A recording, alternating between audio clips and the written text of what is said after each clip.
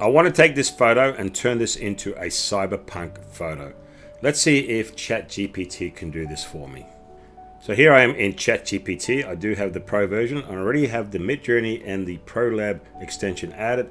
I want to now take that photo, drop it in here, and all I'm going to do is ask ChatGPT, make it look cyberpunk. So cyberpunk,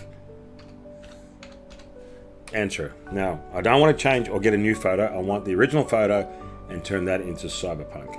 Okay, so it came up with this little version, but it completely removed everything from my picture. The only thing it left was the actual truck, but what I'm after is the kids and everything. I just want the whole picture to look exactly the same, but turn that into cyberpunk. So is there an alternative? Well, I'm glad you asked, because FlexClip can do exactly that. AI image to image generator. I've already uploaded my photo into FlexClip, and you can see it over here. And also, if I move my mouse over that picture, I actually get a larger preview, and that's pretty cool.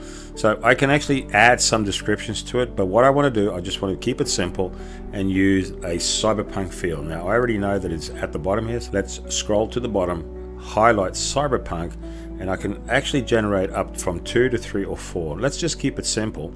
And I'm actually going to generate one. It's just faster, and generate. Here is the final version, and I actually like it. This is exactly what I wanted ChatGPT to do without altering the whole image. I wanted to take the original image and turn that into cyberpunk.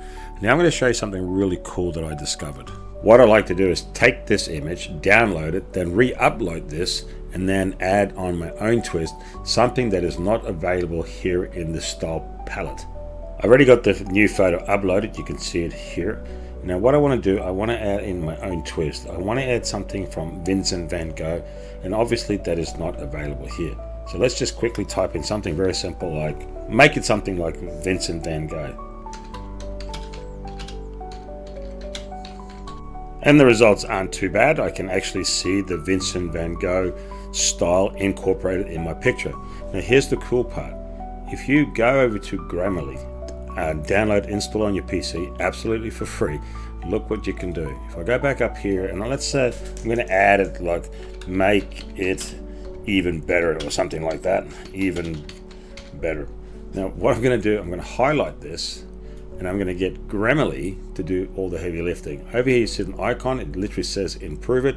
Click on that. Now first it will generate the same thing that you wrote, but if you go over here, make it more persuasive, it's going to do a better job than I did. Don't forget this, transform it into Vincent van Gogh masterpiece, and then take it to the next level.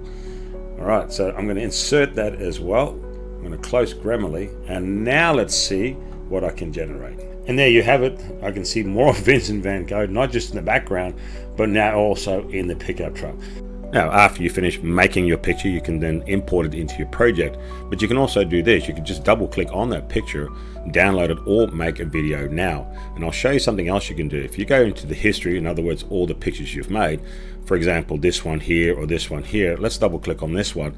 What is the original photo? Well, you can use this one here, and you can see the original photo of where the AI came from. And that's pretty neat in case you ever need to know, or for whatever reason you want to go back. Just go into your history and double click on any picture.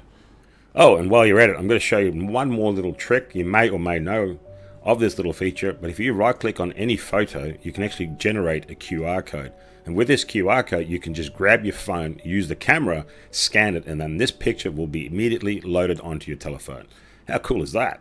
So if you need something really cool for your project and you can't get it from ChatGPT, give FlexClip a go. And as always, thanks for watching.